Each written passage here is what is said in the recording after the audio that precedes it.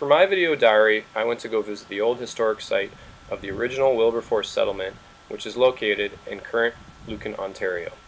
In addition to a number of preserved monuments and original items of the town, there are a couple of plaques that commemorate the founding of Lucan, including the one that commemorates the Oberlin and Quaker initiative to establish a free black settlement in the town. Hello, here at the Lucan Memorial Site here, 171 Main Street, Lucan. And as you can see, there's two buildings directly behind me. One to the left is a museum for the agricultural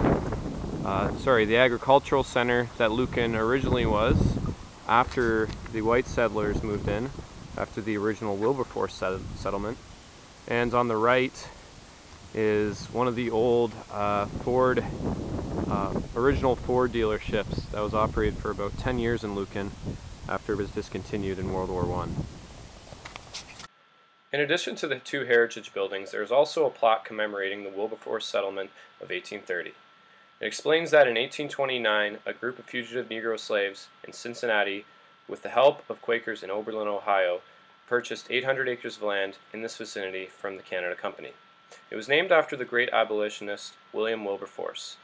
The site remains one of the earliest Negro colonies in Upper Canada, and although its population dwindled rapidly in the 1840s, some families remained there for more than a generation. The site is significant in that it shows that free black settlements did not always thrive in southwestern Ontario. Different from the examples of Buxton and Chatham, the Wilberforce settlement lasted less than 20 years. This was due not only to the harsh environment and location, but also fundraising and financial issues for the colony. Most of the families had moved out by the late 1840s, prior to the Irish settlers moving in.